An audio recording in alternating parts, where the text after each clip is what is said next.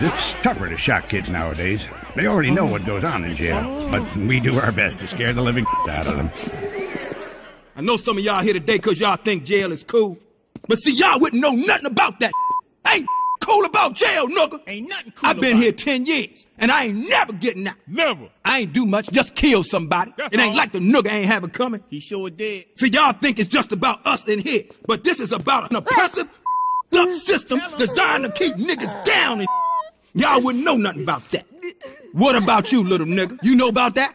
Yes. Oh, you know about that? Tell me what you know about that. Tell me what you think about that. The prison industrial complex is a system situated at the intersection of government and private interests. It uses prisons as a solution to social, political, and economic problems. It includes human rights violations, the death penalty, slave labor, policing, courts, the media, political prisoners, and the elimination of dissent. Nigga, did you just say what I was trying to say, but smarter? I like this little nigga, but you left one thing out, little nigga. Show of hands, how many people ever raped a man? Pause. Uh-huh. How many people ever been raped by a man? Pause again. All up, 100%. You can't get no higher than that, nigga. You step in here, you get raped. Right up the brown eye, baby. I raped a few niggas myself. I ain't really enjoy it. Not that much. It felt good to the though. I ain't let that nigga kiss me or nothing, but I did tear that ass up, nigga. I ain't gonna lie about it. But that's what the man's oppressive system did to me.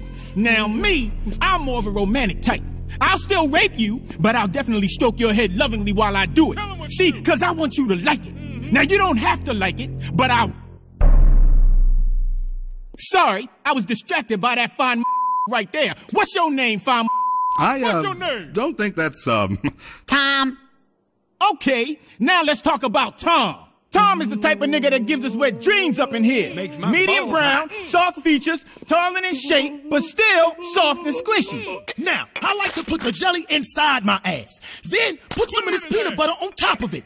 I call it a peanut butter jelly and sandwich. But Tom here will be calling it lunch. You know what the system does when you come to prison? They strip you. They strip you mentally, emotionally, and they strip you naked, butt-ass naked.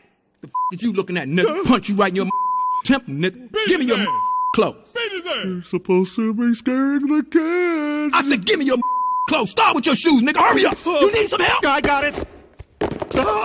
Now you see this, kids? You really don't want this to happen to you, okay? And your shirt too, nigga. Hurry up. Take it on. Okay, kids, y'all looking, huh? Tom just got his manhood test, and he failed. He should have knocked my head off. And you know what that means, don't you? Tom, you getting raped. When you go to prison, the most important thing in your life is going to be booty. Y'all better listen to him. A man's butt. Booty, getting some booty, is more important than eating food. It's more important than drinking water. If I see a man I like, I tell him like this here. I like you, and I want you. And he wants you. Now, we can do this the easy way, or we can do it the hard way. The choice is yours. What you want, Tom? What's it gonna be? I asked you a question, Tom. I can't hear you, Tom. I don't want to answer. Excuse me, I didn't hear you, Tom. I said I don't want to answer. I don't want to do this anymore. Sound like to me you wanted the hard way. Give it to him. Calm down. Now we taking over the prison, so back up.